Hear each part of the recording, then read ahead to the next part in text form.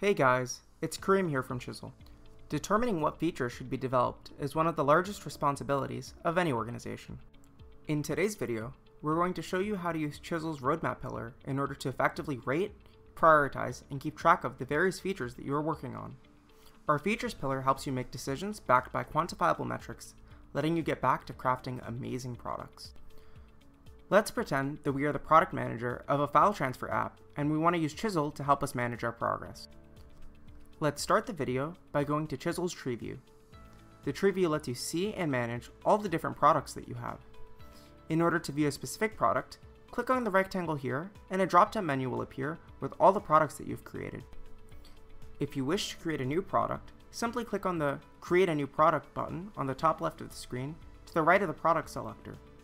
Once you do, a text field will appear, letting you enter the name of your product. Once you've chosen a name you like, simply hit enter and the product will be created. Once you've created your product, you can add features and components that correspond to the parts of your product that you wish to prioritize.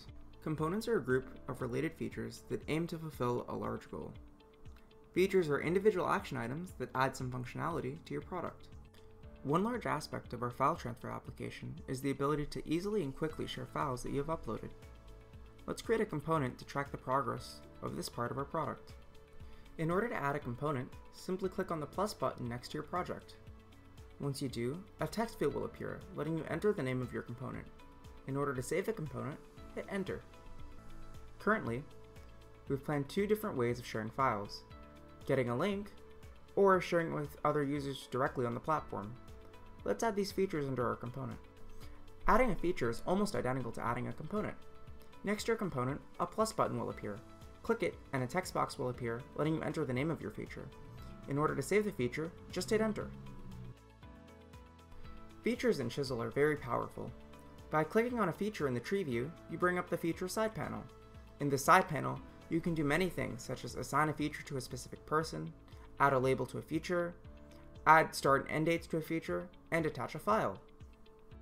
Now that we have added features to our project, we can go ahead and try and prioritize them.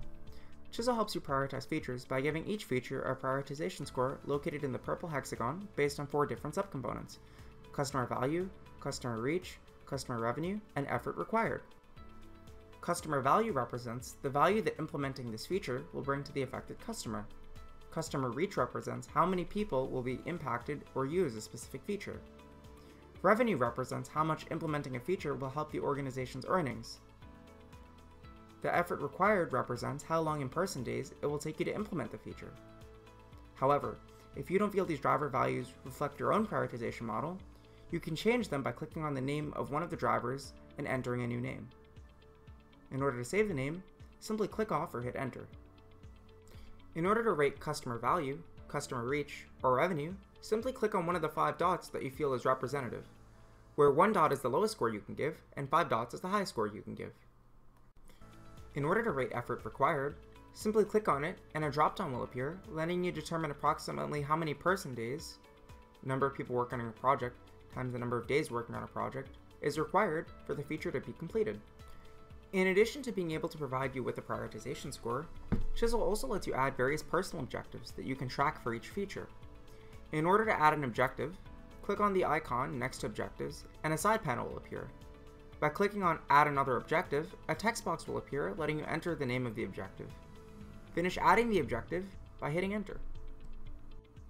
You can rate a feature on an objective by clicking on the corresponding element and a field will appear letting you enter a value.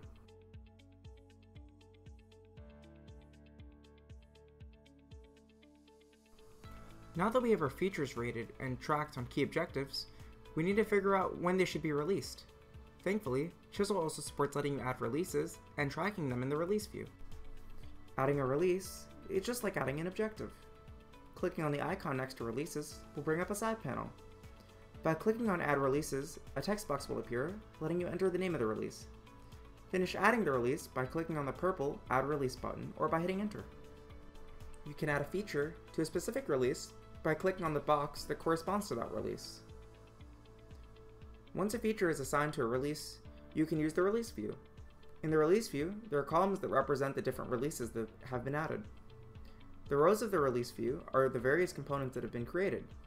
If you wish to change the release that the feature is in, you can either click another box in the tree view, or you can simply drag the feature to a different release in the release view. In addition to prioritizing features and tracking objectives and releases, Chisel also gives you the ability to create certain dependencies that need to be completed for a feature. In order to add a dependency, simply click on the icon next to dependencies at the top of the screen. Once you do, a side panel will appear with the purple Add Another Dependency button. Simply click on the button and a text field will prompt you to enter the name of the dependency. Click Add Dependency to confirm and the dependency will be added. By default, dependencies have 5 different states they can be in: not needed, planned, in progress, blocked, and completed.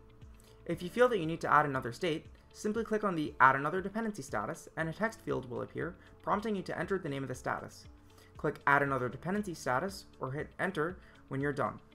In order to change the state of a dependency, simply click on the dependency corresponding to a specific feature. Once you do, a drop-down will appear letting you change the state. Another popular view in Chisel's feature pillar is the Kanban view. The Kanban view gives you a customizable Kanban board to help with agile development. The columns of the Kanban board are the various statuses that the feature is in, while the rows of the Kanban board represent the various different components of the product. You can create a column in the Kanban board by clicking on the Add a New Status button at the top of the screen. Once you do, a text field will appear letting you enter the name of the status. Once you type in a name you like, hit Add Status and the status will be saved. In order to move a feature from one status to another, simply drag and drop it. Congratulations! You now know how to use Chisel's roadmap pillar in order to prioritize efficiently. That's everything. Thank you so much for watching, and see you in the next video.